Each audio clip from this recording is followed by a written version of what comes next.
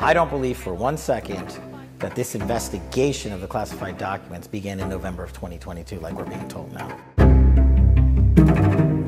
I still believe that there's going to be more and more and more classified documents found.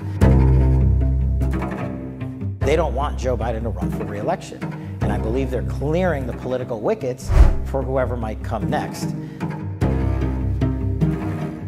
Are they going to subpoena Hunter Biden and say who's responsible for this money?